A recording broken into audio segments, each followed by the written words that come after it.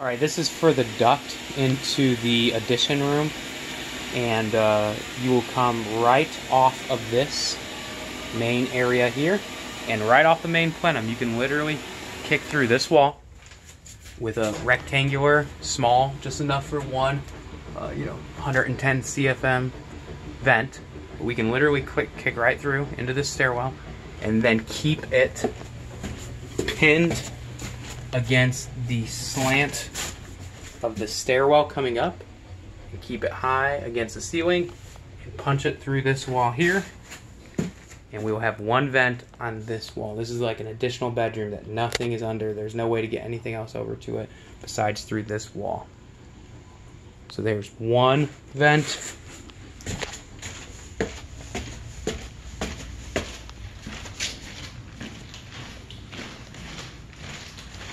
That first vent I talked about is 2, 3 in the kitchen, 4, 5 in the dining room, 6, 7, 8.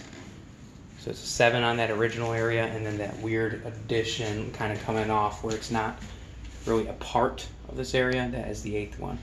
So there are 8 total vents there now for the air handler that will be coming off. It's a 2.5 ton.